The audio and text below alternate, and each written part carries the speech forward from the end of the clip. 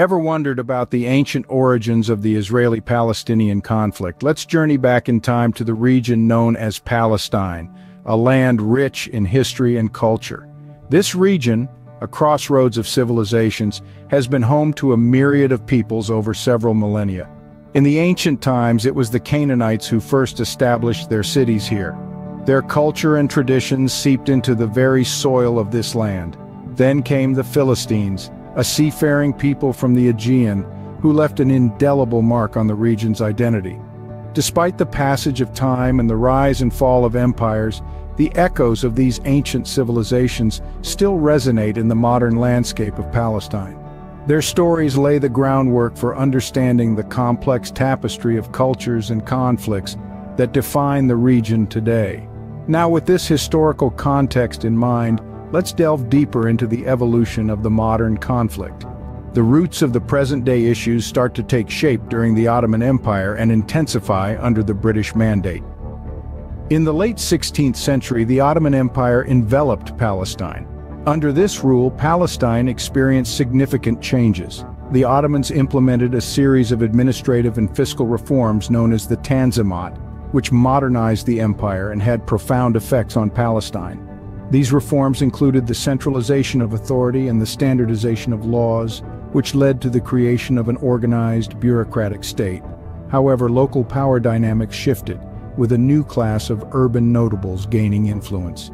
These notables often acted as intermediaries between the local population and the Ottoman administration, further complicating the social and political fabric of Palestine.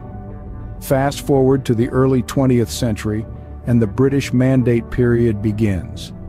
Palestine's fate takes a dramatic turn during World War I when Britain promises to support the establishment of a national home for the Jewish people in Palestine, known as the Balfour Declaration. Named after Britain's Foreign Secretary Arthur Balfour, this declaration kindles a steady influx of Jewish immigrants into Palestine. The Balfour Declaration, however, was perceived differently by the Arab and Jewish communities. While Jews worldwide celebrated this as a significant step towards realizing their long-held dream of a homeland, the Arab majority in Palestine saw this as a betrayal of their rights and national aspirations. This period also witnesses the growth of national consciousness among Palestinians and Jews alike. Both groups, though living side by side, begin to develop distinct national identities, further deepening the divisions between them. As the British Mandate period draws to a close, tensions escalate. Britain, unable to resolve the growing conflict, decides to hand over the issue to the United Nations. The British Mandate officially ends in May 1948, leaving behind a heated cauldron of competing national aspirations and deep-seated grievances. As the British Mandate ended, a new chapter began for Palestine. In 1948, amidst growing tensions, the State of Israel was established, triggering a war that would forever change the region. This creation was not without a blueprint. The United Nations had, in 1947, proposed a partition plan, a design to split the British Mandate of Palestine into two separate entities, one Jewish and one Arab. The plan was accepted by Jewish leaders, yet rejected by Arab counterparts and Palestinian leaders, who saw it as a violation of the rights of the majority Arab population in Palestine.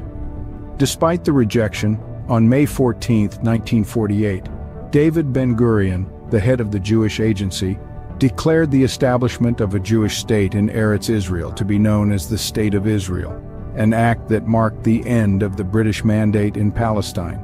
This declaration was not met with applause from all corners. Instead, it sounded the war drums. The very next day, armies from 5 Arab nations, Egypt, Syria, Jordan, Lebanon, and Iraq, invaded the newly formed state. This was the start of the 1948 Arab-Israeli War, a brutal conflict that would last nearly a year. This war was not without its human cost. It led to a massive displacement of people, known today as the Palestinian Nakba, or catastrophe. Upwards of 700,000 Palestinians were forced to flee or were expelled from their homes during the war. A refugee crisis was born, the reverberations of which can still be felt today. The war ended in 1949 with Israel's victory, but it did not bring peace. The armistice lines drawn at the end of the war were intended as temporary boundaries, not a permanent solution.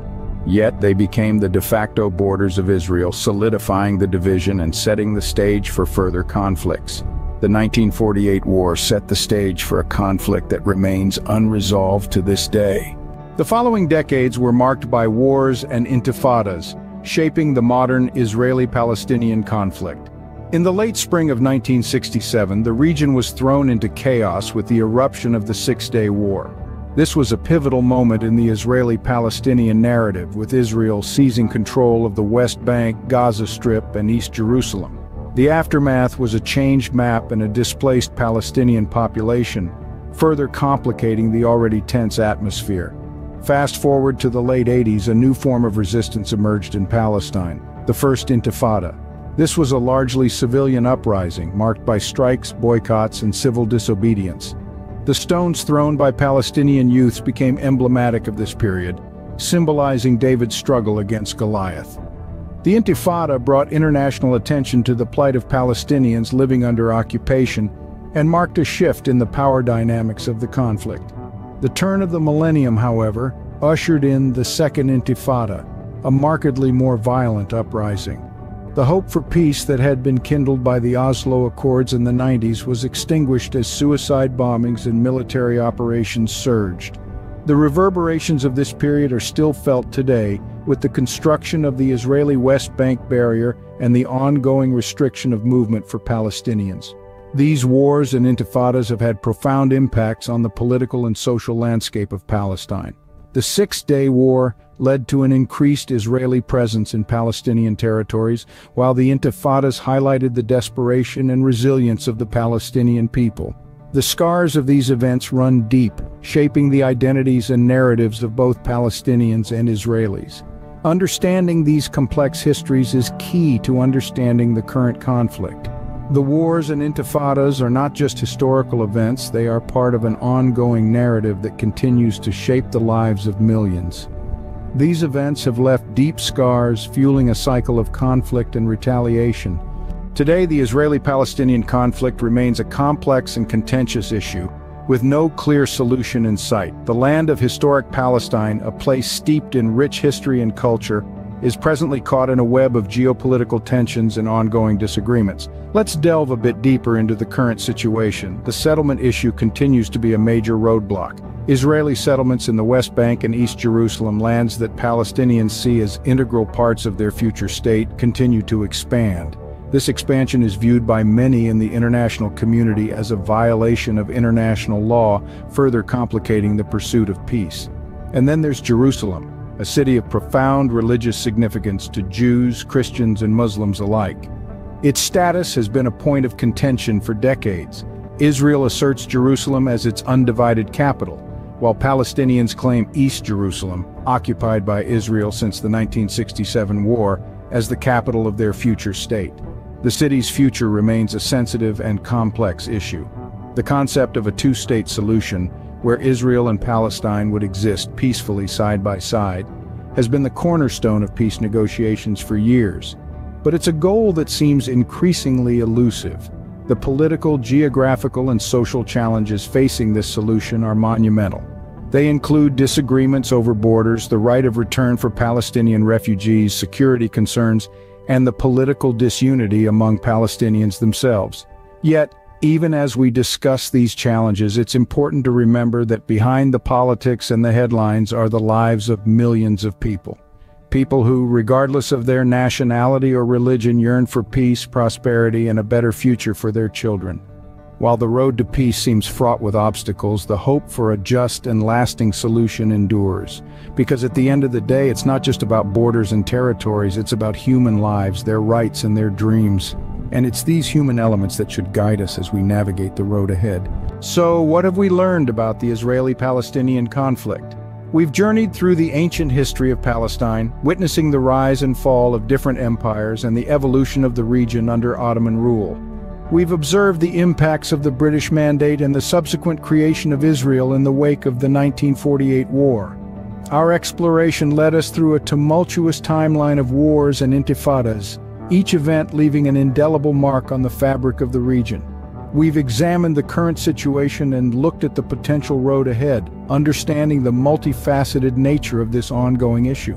Despite the political, religious, and territorial disputes, it's crucial to remember the individuals living through this conflict every day. Their stories, their struggles, and their hopes for peace are what make this history so compelling and so vital to understand. Understanding the past is key to navigating the future. As we continue to grapple with the complexities of the Israeli-Palestinian conflict, we must never lose sight of the human element at its heart.